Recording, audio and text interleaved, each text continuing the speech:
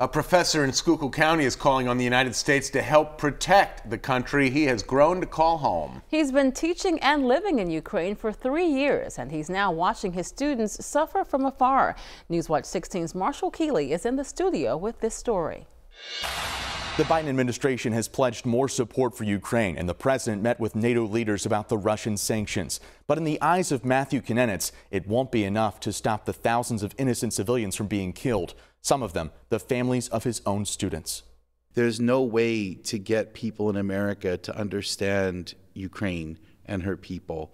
There's such a pride, there's such a love of country. Frankville native Matthew Kanenitz spent the past 3 years teaching English in Ukraine. Family called him back to the States a little more than a month ago, days before the Russian invasion. He's now meeting with his students from Ukrainian Catholic University online, many of them still in the western city of Lviv. They tried to get into Poland. They walked for 30 hours straight. They walked from Lviv to the Polish border, couldn't get through, and they turned around and walked back to Lviv. Even in the midst of tragedy, his students are pitching in, some of them training to be soldiers, others providing humanitarian aid and sharing their home with refugees moving west. There are people from Kharkiv that are living in Lviv right now that are going crazy because it's quiet.